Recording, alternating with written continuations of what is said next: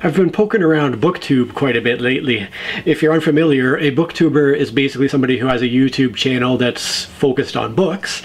And so while I do talk about books quite a bit on my channel, I'm way too unfocused in terms of all the other things I talk about to be considered a booktuber. But I do enjoy following several channels that are booktubers. One of which is a channel called Tia and All the Books, and recently that particular YouTuber put out a video that she called the Snob Book Tag, in which she answered a bunch of book snob related questions.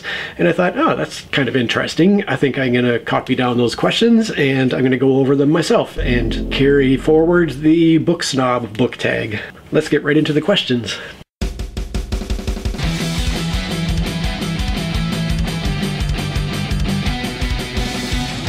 Question number 1. Adaptation Snob.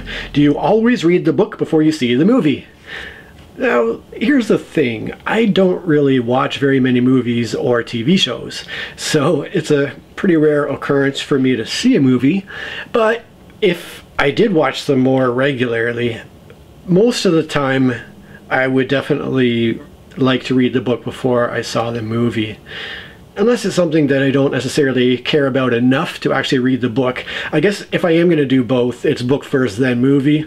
Otherwise, maybe it's just a fun film and I don't care enough about it to devote the time to the book as well. So in principle, it is definitely book first. Question number 2. Format Snob. You can only choose one format in which to read books for the rest of your life. Which one do you choose? Physical books, ebooks, or audiobooks?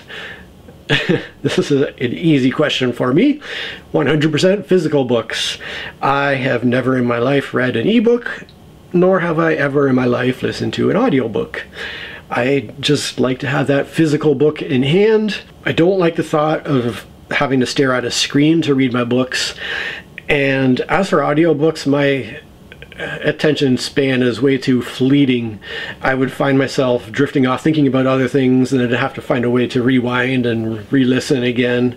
And it would be hard for me to keep my focus if I was trying to listen to the book, if I had somebody else reading it to me. Plus then I can also flip back to reference other things that happened previously in the book, which I do fairly often, particularly when it comes to forgetting who a character was or what their significance is. So yeah, 100% physical books. Question 3. Ship Snob. Would you date or marry a non-reader? Well, my wife, who suddenly left me last year, was a non-reader.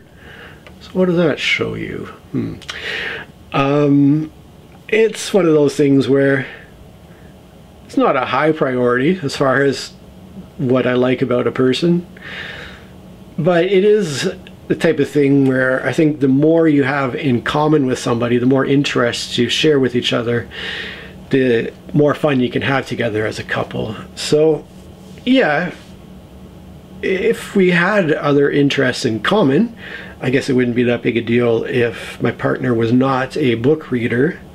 Let's just say that I would love it if I had a partner who was a reader, but it's not a deal-breaking item. Question 4. Genre Snob. You have to ditch one genre, never to be read again for the rest of your life. Which one do you ditch? Now, I could make it easy for myself and say a genre that I've never read. Like, I've never read a romance or erotica. I've never read horror. So it would be easy to pick a genre like that. But it says I have to ditch the genre, which implies that the genre is part of my experience and I have to get rid of it. So picking a genre that I have read some books in, I'm going to go with science fiction, which is going to be weird giving the answer to my next question here. I think it's the next one. But the thing with science fiction is, in order to write a science fiction book, you need to invent science, naturally. You need to invent, often, other worlds, other universes, and you need to, therefore, devote a lot of time to technical writing, to explaining your science, your technologies, your worlds. And so there's a lot of time devoted to the technical breakdown of what things are and how they work, which tends to bore me a lot of the time. It tends to, in my experience, detract from the actual storytelling.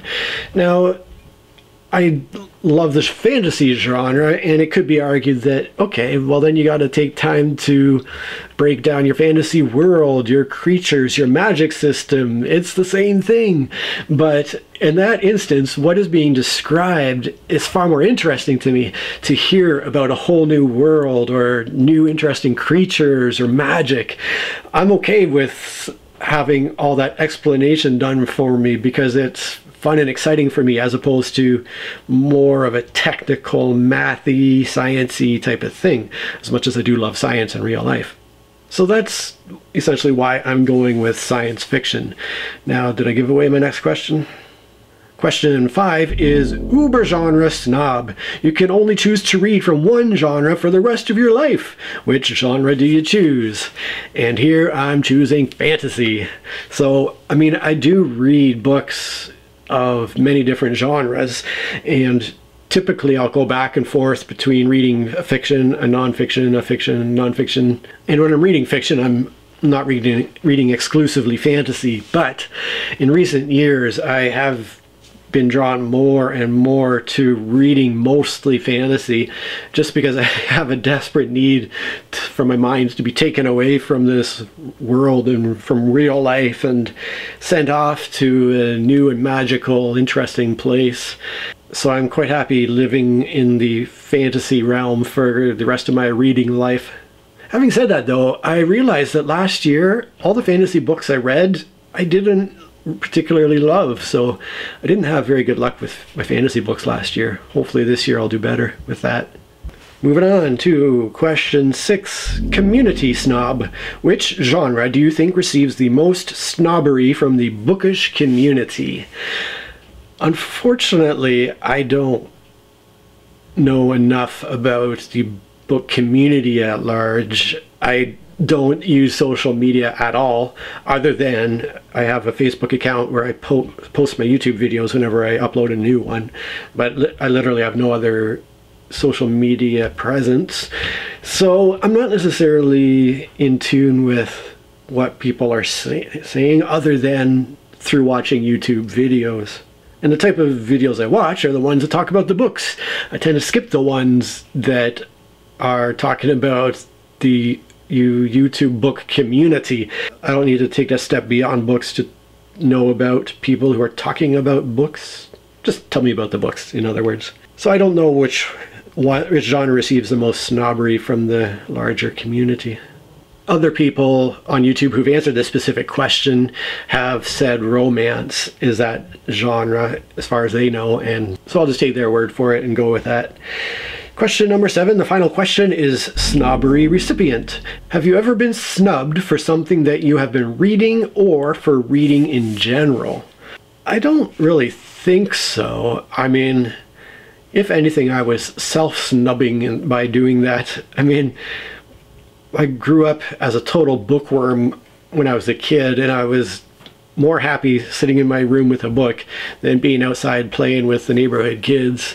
So in that sense, I wasn't being snubbed because of the hobby of reading, but I was certainly isolating myself partly because of that.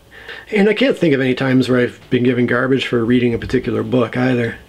I just don't think I've generally hung out with very snobby people. So again, unfortunately, I can't really answer that question very well. So that's my best attempt at the Snob Book Tag. I'm going to have these questions in the description to the video. If you feel like writing your own answers to them in the comments below, I'd be very interested to hear what your perspectives are. And don't forget to check out Tia and all the books. I will put the link to her original video below as well. And as always, I am interested in hearing what you are currently reading too, and whether or not you're enjoying it. The preceding video has been brought to you free of charge by me, Josh. The only thing I ask in return is that you could do one of the following. Give me a thumb up, push the subscribe button, or share the link to this video with somebody who you think would enjoy it. Cheers. A booktuber is basically...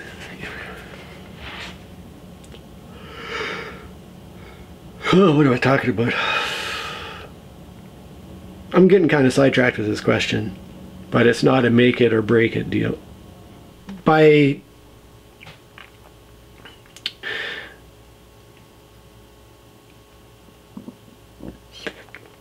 realized that I didn't even... I don't need to know what's... I don't need to spend time on... And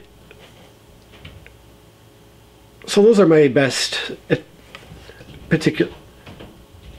So, anyhow, I don't like how I'm answering these questions.